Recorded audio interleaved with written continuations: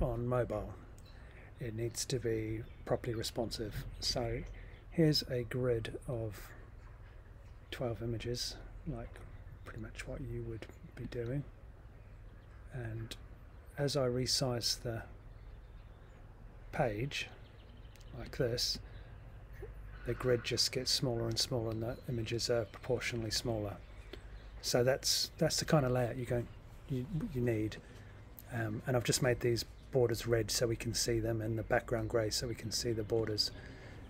So that's kind of what you want to achieve. And the way that's achieved is these images. Key thing to do is keep these elements proportions as the page is resized. And if you look at the style of these images, they're all the same style, all these images.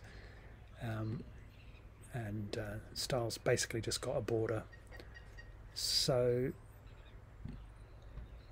then each of these rows are in a group. So holding down the control key and press, so these three images are in a group. Let's have a look at what this group is. Wrong. 1, 2. It's group A. And the key thing about the images is don't make them fixed width. Don't make this group fixed width, and don't make the image fixed width. So then if you've got all that in place, here's your 12 3x4 grid. When you do your responsiveness, it's going to look like that on a phone. It's going to look like that when it's on a phone in landscape.